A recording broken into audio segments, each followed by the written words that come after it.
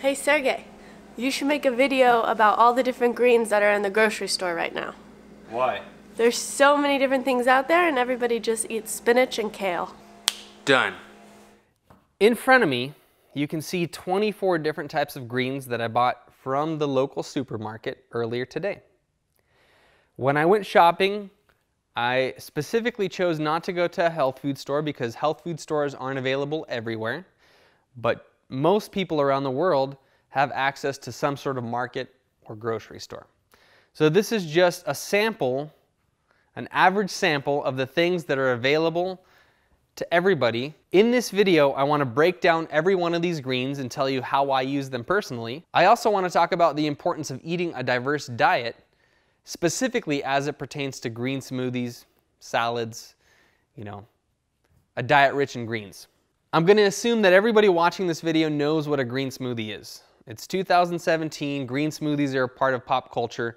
If you don't know what a green smoothie is, look it up on YouTube. Since green smoothies have become popular, people started knocking them down from time to time. So there's quite a few articles circulating on the internet that are very scary sounding. They have titles like "Don't eat kale, it'll kill you," and "Spinach causes kidney stones." And they're sort of derailing some people from eating greens, which I think is unfortunate. I've read dozens of these articles, and these articles never give you the full story. So that's exactly what I'm going to do for you right now. It's true. Kale and spinach do have trace amounts of oxalates, which in large quantities can lead to kidney stones. But so do many other types of foods. For example, coffee is the #1 type of food that leads to kidney stones. Same with tea and bread and chocolate. And there's a whole list. You could just Google foods that cause oxalates and notice that it's not just kale and spinach. There's lots of different foods that lead to that. So it's unfair to pick on greens alone, I think. This oxalate argument is a very crappy argument because in order for any of these chemicals, the chemicals within any of these greens to accumulate to an unhealthy degree, you'd have to eat one green day in and day out for months. And even then, it's questionable whether or not you'd experience any ill effect. Eating a diverse diet is very beneficial. I don't need to tell you that. That's pretty common sense. All greens have trace amounts of chemicals in them. This is nature's way of preventing you from eating the same food over and over again. It's also a survival mechanism of the plant. So kale, just like you, wants to live, and it knows that, if it's too delicious and too tasty, all of it is going to get eaten. But if it has trace amounts of oxalates or other alkaloids in it, eventually, whether you're eating it or a deer is eating it, our systems will get enough and they'll give us a little sign that says, okay, no more kale.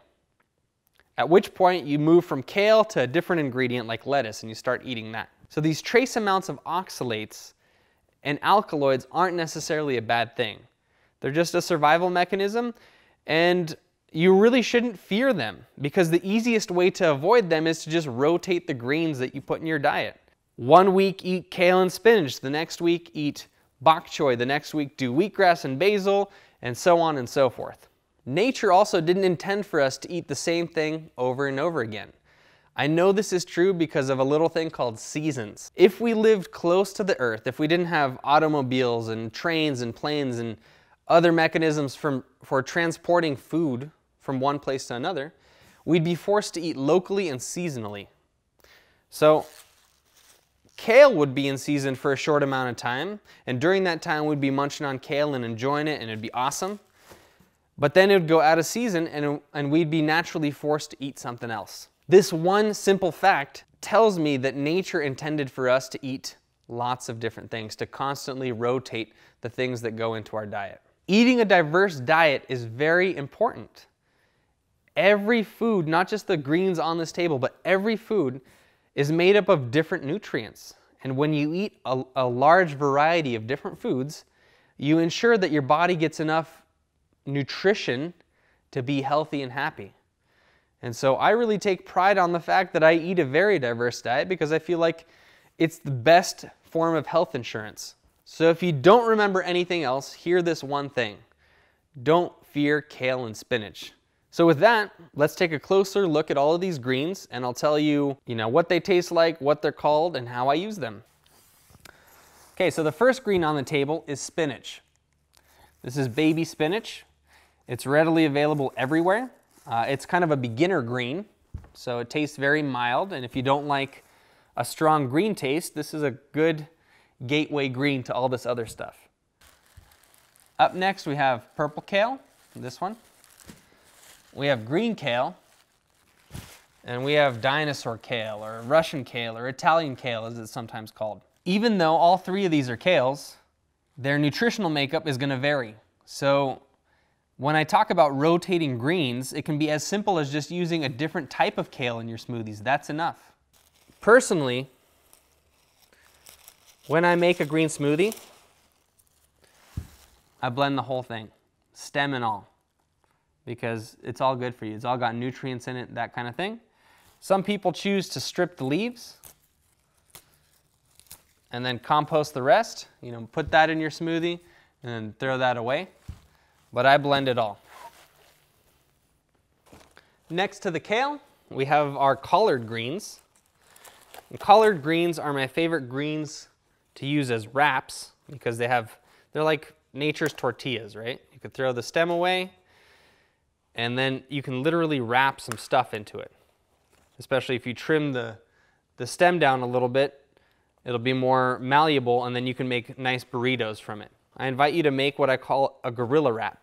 So you could take a piece of collard, put a banana in there, you know, obviously peeled, wrap it up, and I call that a gorilla roll. It's a nice little green fruit wrap. Tastes delicious.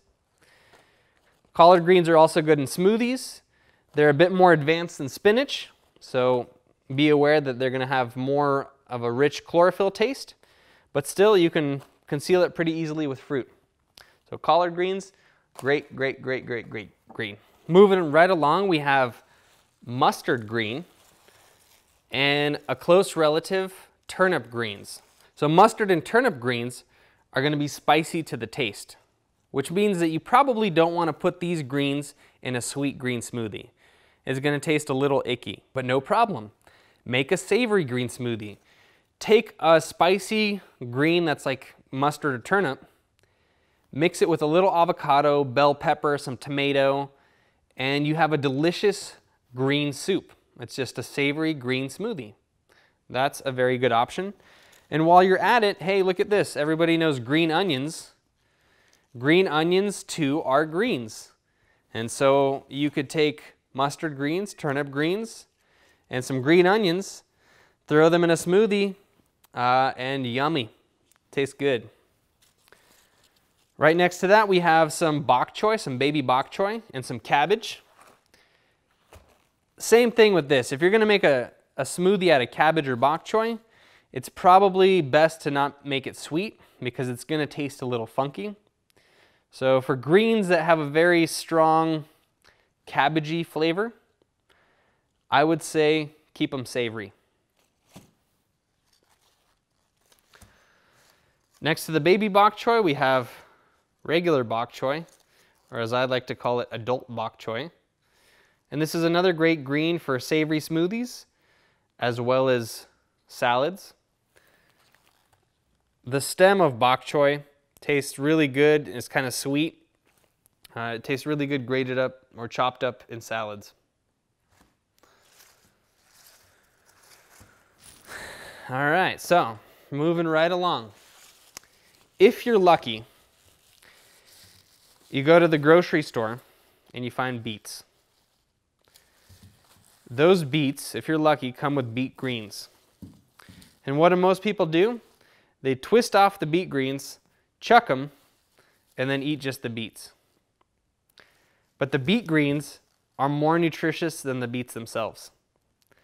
So, next time you find beets that have their greens still intact, make sure that you slice them off and use them in your smoothies. These are essentially like Swiss chard. They taste almost identical.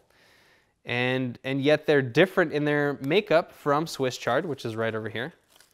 So again, when I talk about rotating greens, it's as simple as using Swiss chard one day, yum, and then getting a bonus meal of beet greens the next.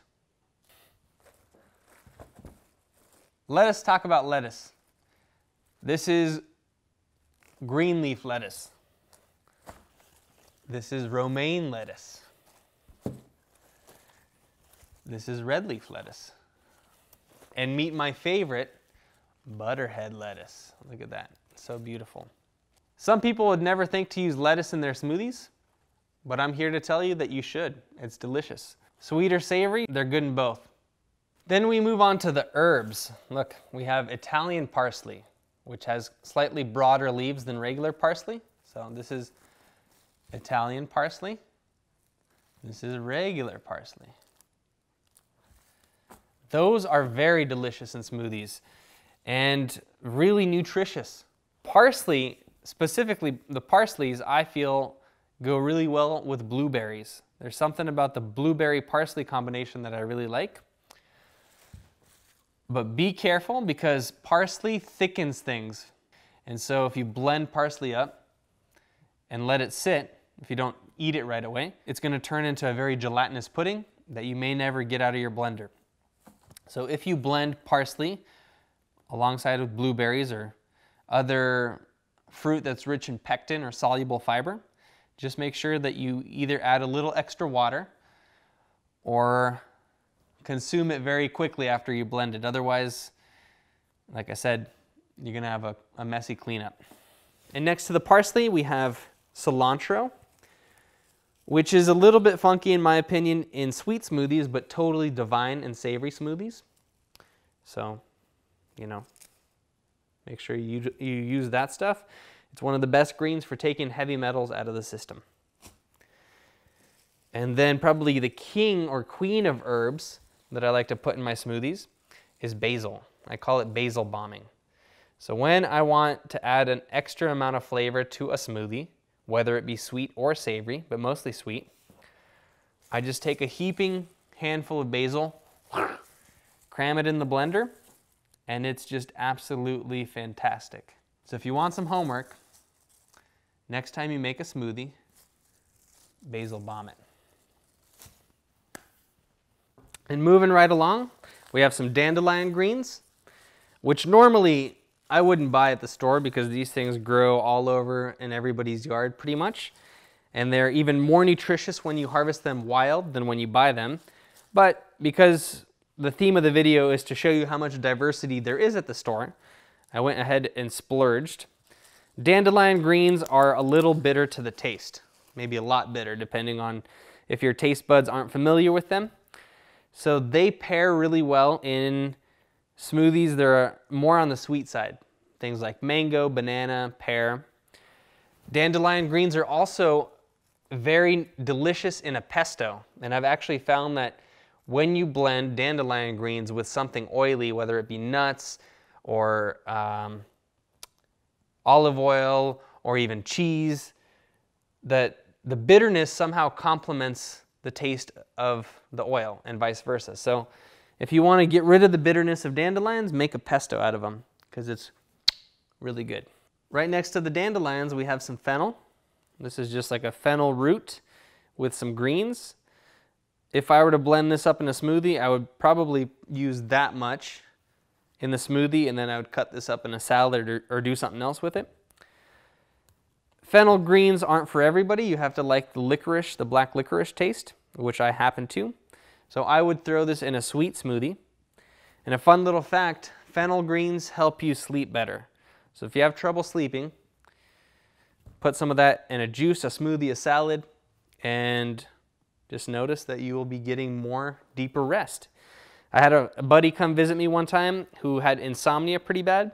So I took 2 of these and I juiced them.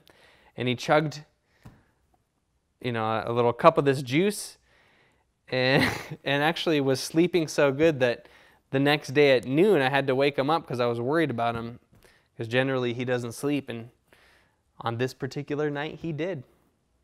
Finally, as we're wrapping up here, we have wheatgrass. And wheatgrass obviously is grass. You've probably seen shots sold at a health food store where it's like $4 for a shot of wheatgrass. You know what? Wheatgrass is awesome in green smoothies, particularly with pineapple. Pineapple cuts the taste of chlorophyll, specifically of wheatgrass chlorophyll, pretty good.